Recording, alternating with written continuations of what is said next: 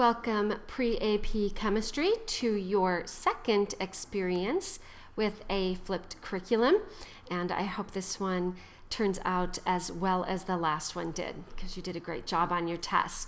We are from Allen High School, and this is a copyright. Neglected to write that in. Copyright 2011.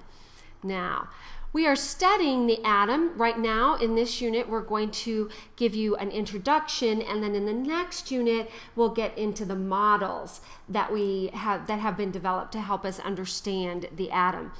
We're going to start with a very brief, when I say brief, I mean brief, a brief history of the periodic table. I like to do this because it gives you an indication of how ideas are floated out there into the community, of the scientific community, and then how those ideas are altered over time as new experiments are done. So, brief history, I like to call this the dead guys section. We're going to come across a few dead guys that it's important to understand their contributions to the conversation. So let's start with Dobereiner.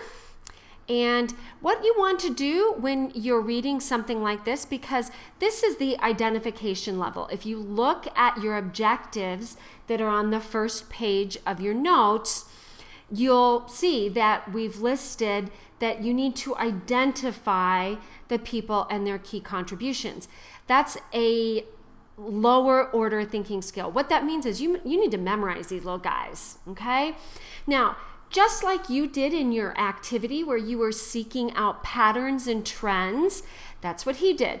And he noticed that there were some triads of elements. Remember, not all the elements were known at that point. Some triads that seemed to behave very similarly. So there seemed to be a relationship between the properties and their atomic masses. And this was our first glimpse into the concepts of groups or families of evidence. Now, we want to remind you, hopefully you've had this at previous levels, these are the columns in the periodic table. Will ultimately develop into what we have as our columns of groups and families. And they're not identical, just like brothers and sisters aren't identical, but there are definite similarities. Now the next guy is Newlands, and he came up with an arrangement of elements according to atomic mass, and he noticed kind of a cyclical property that every eighth element seemed to rewind upon itself. And we also wanted you to point out he's got such a cute little beard there, this little guy. There we go. Now, that's one of the things you want to see is how the progression emerged as each scientist thought through it and made his or her contribution. And notice the difference in time frame between these, 1817, 1865. You do not have to memorize those dates. That's not what we're after. We're after our progression of understanding. Now, I think the most most well-known person in this list would be Mendeleev, and you'll hear him quite a bit. And now, I mean, talk about beards. Look at that one. Now, about 1870, he arranged the periodic table completely according to atomic mass. Newlands just saw that pattern that seemed to cycle around, whereas Mendeleev actually arranged it, and this provided the foundation. So this spurred some thinking. Is the periodic table, can we really arrange these according to atomic mass? Because if we can find a framework to understand, and if we can link within that framework things that have similar physical properties and similar chemical properties, we would have a very, very powerful tool. Now, we're going to see that this is tweaked, but it provided a wonderful, wonderful, excellent springboard for the next group of dead guys. So let's see the next one. Moseley is another well-known one that you should know his name. So like I said, you have to memorize these guys' names. You should highlight them and find some sort of mnemonic device for learning this. And he did some research on Mendeleev, and this was about 1913. And he realized that if we went by atomic number instead of atomic mass, that there were some things that didn't make sense that suddenly fell into place. Now, we are going to come back to this later on, but as a reminder, atomic number is our number of protons. And I think you have that from prior knowledge. If not, it's the number of positively charged particles in the nucleus. Okay? And then the mass, we'll see, is going to be the sum, sort of our protons plus neutrons, sort of. You'll see what I mean by the time we're done. All right? There's a little bit of a nuance to that. That's not quite a true statement there, but it gives you an indicator.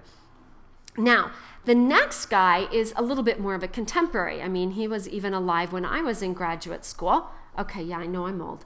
So contemporary mine is not necessarily a contemporary of yours, but his name is Glenn Seaborg. And he actually has an element named after him. He uncovered quite a few unique elements. So element 106, I forget what we're up to, something like 119 or something like that, elements. And he came up with, he had one named after him, and we call that Seaborgium. Now, what he did is he had this idea of these two periods that we're going to see in just a minute called the lanthanides and actinides, and he really pulled together most of those. He synthesized most of those. And not only did he synthesize them, but he suggested pulling them out of the periodic table. I'm going to show you a picture of that in just a minute. People thought he was kind of crazy when he suggested this, but it really makes a lot of sense. Not only that, it's a lot easier to squeeze that whole periodic table onto one piece of paper.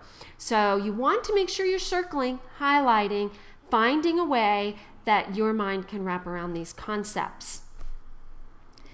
Now, in the next video, I'm going to go into a little bit more about that periodic table. But for now, I just want to leave you with this final picture of what the expanded periodic table would look like.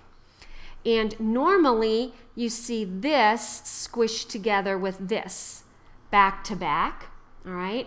And these are the lanthanide and actinides that Seaborg was talking about. And what he suggested is, you know what, let's pull this down, and you'll understand this whole SPDF thing by Unit 5, so don't worry about that part yet. But he said, let's pull these down, and then let's move these together. And that's indeed how we typically show the periodic table today. Now, one last thing on this picture, this shows an older numbering scheme where we use A's and B's. The newer numbering scheme numbers 1, 2, and this would be 3, 4, 5, 6, 7, 8, 9, 10, 11, 12. This would be 13, and this would be 18. Okay, so you'll see both of those, although the one in the classroom shows, I believe the one on your test too, shows the 1 through 18 scheme. All right, we'll continue this conversation in our next video.